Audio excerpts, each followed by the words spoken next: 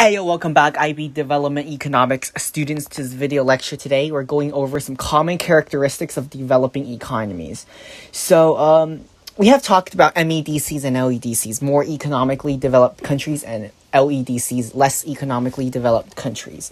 And in order for governments, for investors, for NGOs to identify these countries and these economies that needs some more development, let's look at some common characteristics that they have. Why is it important that we go over some of the common characteristics that they have? That's because in order to understand developing economies more, and in order to measure developing economies better, we have to understand some common characteristics with developing economies. So right here is a world map. You know, the deeper the color, for example, like Sweden, Australia, Taiwan, Japan, US, Canada, Europe, they have darker colors. Well, developing economies such as India, North Korea, Sub-Saharan Africa, Madagascar, they have lighter colors. That's what we call a developing economy. So what are some characteristics? Right now we have 8 characteristics I want to talk about. The first one is low standards of living. Now, this is highly related to economic development. So once again, in our last video, we talked about the difference between economic development and economic growth. If a country does not have economic growth, countries' citizens has less money to spend. Therefore, they have lower standards of living. So the first common characteristic of developing economies is that they have lower standards of living. Another one is that they have low levels of productivity. What do I mean by that? One farmer in America, one corn farmer in America, has access to a lot of technology, better fertilizer, better land, better corn seeds, compared to a farmer in India who perhaps doesn't have adequate or superior machinery such as a farmer in America has. So despite both of them having the same amount of workers, perhaps the American worker will be a lot more productive because it has the better tools, it has better equipment, better fertilizer, better infrastructure. Therefore, countries and economies that are developing economies usually have less levels of productivity when compared to MEDCs. Now, another one, the third characteristic of developing economies is low levels of savings. Now, what's included in low levels of savings, once again, it's attributed to a few reasons. First of all, take India, another prime example. India, for example, India is a highly cash-based society. Okay, and a lot of people, a vast portion of the population does not have a bank account. So they do not save their money, they just keep it in cash. Therefore, they have low savings. Their net worth is low. Their paper assets, their net worth in monetary terms is much lower compared to MEDCs. So, okay, low savings. Now, high population growth.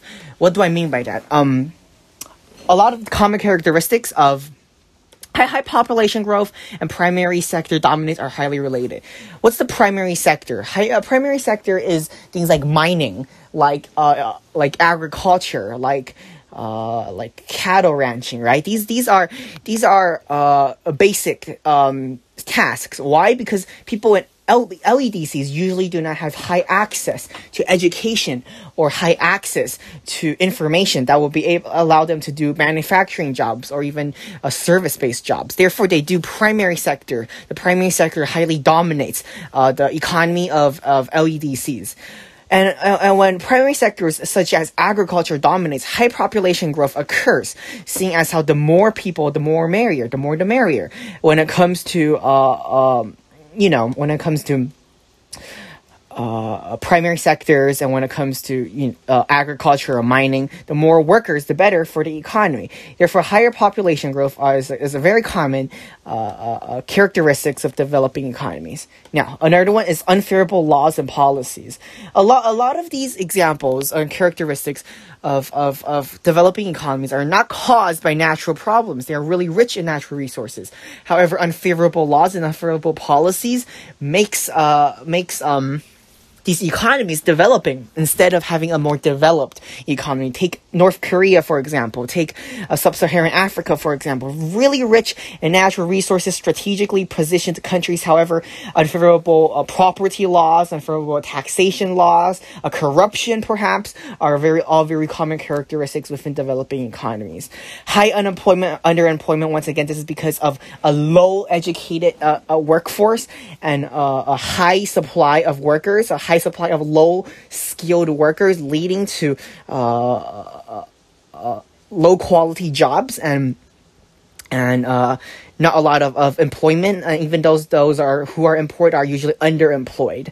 Eighth reason and a common characteristic for underdeveloped economies is low economic power on the international stage. For example, Indonesia may be taken advantage of by a stronger power in the region, such as Australia or China, where they have unfair trade practices and they cannot fight back economically. Also, another thing with low economic power is that their exchange rates are low, and that they don't have a highly demanded currency on the forex market, leading to less appeal and less trade power and negotiation power when it comes to matters such as trade and when it comes to matters such as economic development. So I do hope this video is helpful in explaining some common characteristics of developing economies. I'll see you guys in the next one.